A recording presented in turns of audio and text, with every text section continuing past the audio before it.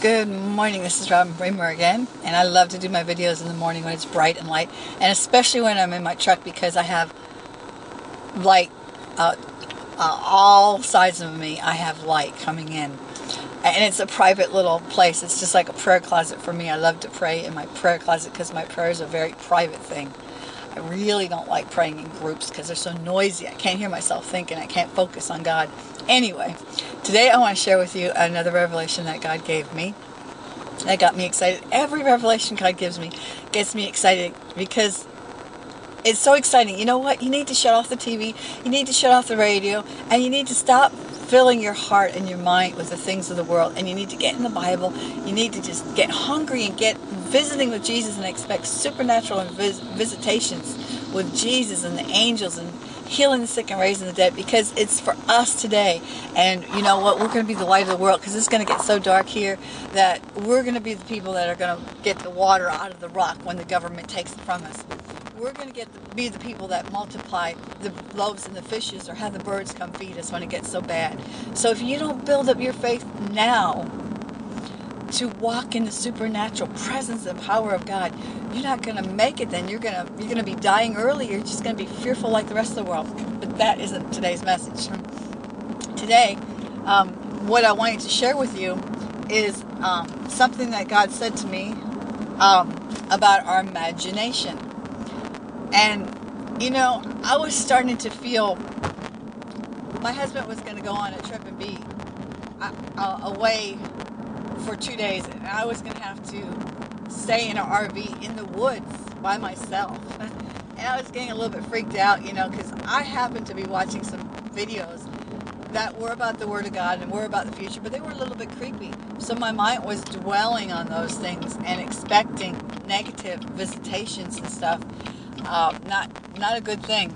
Anyway, I was getting into fear, and I was dwelling on it, and God said to me, He did not give me my imagination to imagine evil befalling me, to imagine bad things happening to me, or to imagine sickness or disease or death or fear or any other evil thing.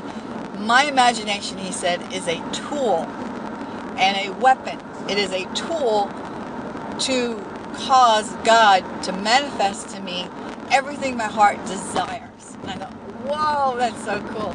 He said the imagination is a tool, and it was given to us the Word says that He will give us more than we can ask or imagine. And our mind is to imagine what awesomeness God can do. I imagine people knocking on my door, standing in line at my door. I have dreams of people standing in my line, in line in front of my door, waiting for me to come out and lay hands on them and heal them.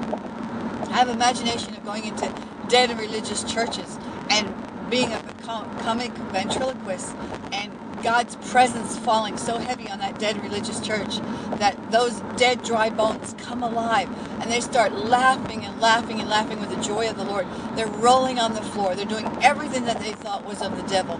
They're praising and worshiping God, lifting up their hands, speaking in tongues, rolling on the floor laughing, and they are so on fire for God. And that's what I use my imagination for, and that's what you're to use your imagination for. So God said your imagination is a tool, and He said every time you start thinking of something that is negative, He says you are supposed to take captive all your thoughts, strongholds, and high places, and pull them into the obedience of the Word. So your confession should be, I take captive every thought, every high thing, and every high thing that lifts itself against the knowledge of God, and bring it into captivity to the Word. I imagine things that God says I can have and do. I'm healed. I imagine myself healed. And if you have broken legs or crippled, you say, I imagine myself walking and dancing and praising God, or whatever it is. Use your imagination. It's a tool that is there. Out of the abundance of the heart, the mouth speaks. So you imagine in your mind what God says about you.